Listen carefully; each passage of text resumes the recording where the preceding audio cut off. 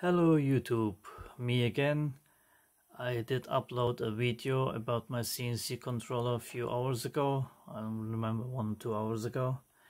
And I had a viewer, Raul, ask me about a controller for a PNP.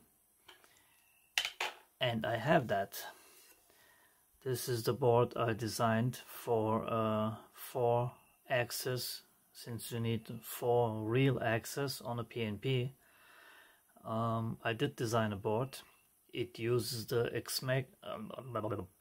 XMEGA 192A3 microcontroller, and it does have all bunch of features, and I want to tell you about those if I remember them, because I actually designed this board May of 2018, so it's been well over 2 years ago, and I do forget what I did last week, so I might not remember much about this, but it's a pretty nice board, I have to say, and the silk screen on it is exceptional. You can actually read everything on it.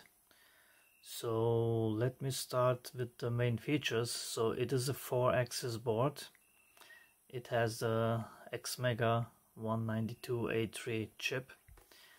It has 4 onboard DRV8825 stepper drivers.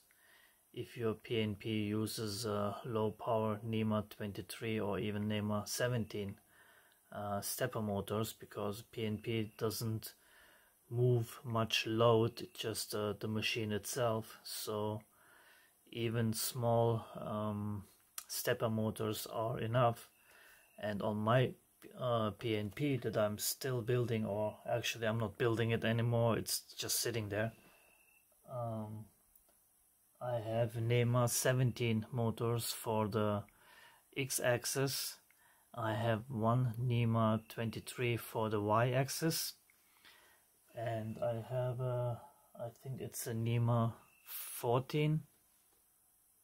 Yeah, I think it's a 14 for the Z-axis to lift the nozzle, and a NEMA, I think it's a 11 or something like that, with a hole in the shaft for the actual pickup and rotating the part. So that's why you need 4 real axes. So it gets connected over USB, obviously, same connector as on my CNC board. It has the FT230XS USB to serial adapter chip. It has on-volt 12-volt regulator, 5-volt regulator, and a 3.3-volt regulator. It has a read relay for any switch that you want to turn on and off, like camera for example. It has limit inputs on both sides of the axis, so you have a X minimum, X maximum limit input, and for all the axes including the Z, you have a PWM output. You have, what was that? I'm not sure what that is. As I said, I forgot. I've oh, okay. This is the Y-axis step and direction and enable. It has, I think, enable for all, or no, they're together. So it has one enable for all the stepper motors, which is sufficient. Obviously, you don't want to stop one motor and leave the other motor free falling or free running. So, and then you have the A-axis, step, direction, and enable. Oh, actually, do I have 2 enables on there. I'm not sure why. And then you have the stepper output for from the DRVs. Actually, oh yes, what this board has, you don't have to use 4 DRV8825s. You can use a bigger stepper driver for the y-axis, for example, because that's the axis that has the most load on it. And here you have the step and direction outputs for those axes. So you can use that, you can make a combination of it. And I have all step and enable axes. They're also up here. Actually, I do have enable for each output, because obviously if you have part DRV8825 and part of an external stepper driver, you need obviously separate enable pins, which of course do get run at the same time, but you need the extra output.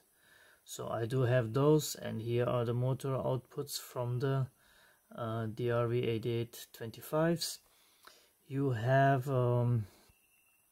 level shifting, because the chip runs on 3.3 volts, but if you need 5 volt for your external stepper driver, you have converter chips here that go from 3.3 up, they convert it up to 5 volts. So that's what those are for. You have them also here, and here you have the Z-axis and B-axis with the enable and step and direction outputs. And here is actually the power input, 24 volts. Here you have another PWM output. Oh, this is, yes. Oh, well, I told you I will not remember all of it, all at the same time. This is the PWM output for spindle. Well, you don't have a spindle, but I designed this not only for a PNP in mind, but also for 4-axis CNC. So you do have a spindle output, spindle enable, spindle direction output. So you have those as well, and the read relay is for the spindle enable output. There you have it, yes. And what else? You have aux pins that you can connect to. I guess there are 4 of them. And here's again your RxTX input, detail serial input. Plus you have, let me show it this way, you have a SPI output of the chip that you can use for something else if you want to drive a display or whatever you want. So I have that as well. This is the LM358 for the PWM output. I'm sorry. This is the potentiometer for adjusting the voltage. And this is the oh no, this doesn't have ISP. This has the PDI in 6-pin interface to upload the bootloader to the chip. That's what you need. You need an extra programmer for that. And what else? You have, of course, the 5 volt, 12 volt and 3.3 volt LEDs. So you know that your power is working. You have the reset switch over here. You have also again RX and TX LEDs. And I think this was it. Yeah, this was it. And I seldom have, but I do have a stencil for this board. So actually putting the solder paste on this one will be easy, because I do not want to do this by hand. That would be crazy work. And the way I use to align the stencils to the board is with the mounting holes. As you can see, you have 4 mounting holes, and you have the same mounting holes on the stencil. And all I have to do is make a board, or I use actually the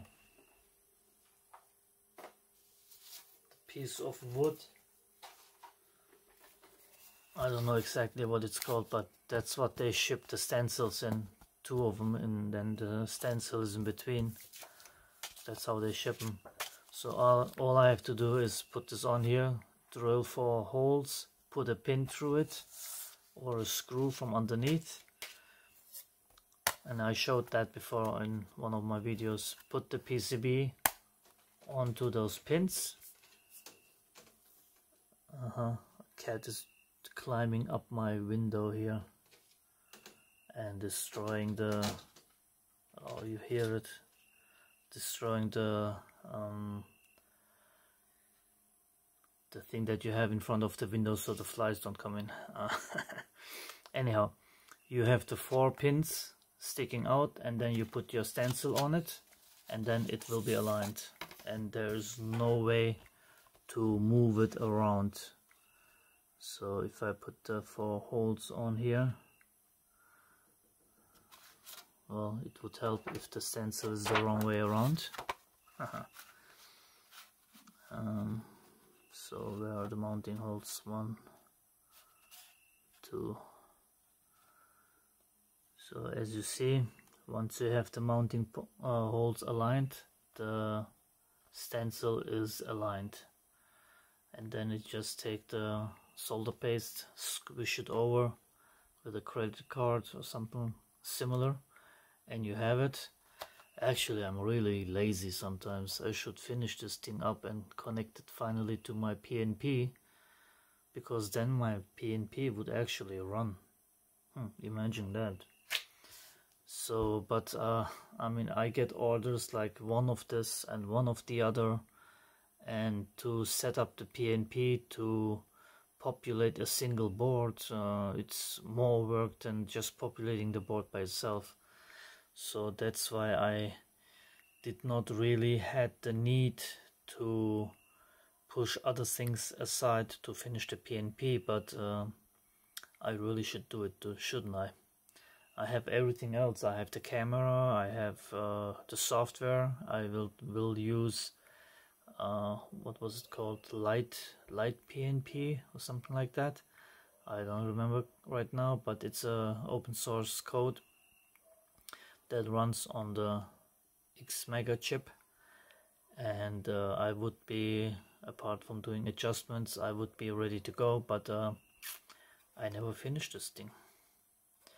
And I do have all the parts. Actually, I ordered everything on here, so I should really finish it up. So maybe Raul will want to buy this, then I would have a reason to actually do finish it up. Anyhow, this is my PNP / real 4-axis CNC controller, or PNP controller if you want to use it for that. And I think it has all the features needed to do so. And yeah, I might finish it one day. Okay, this was it. Thanks for watching, and thank you for your question, Raul. This video is for you, and I will upload it now. Thanks everybody, and take care.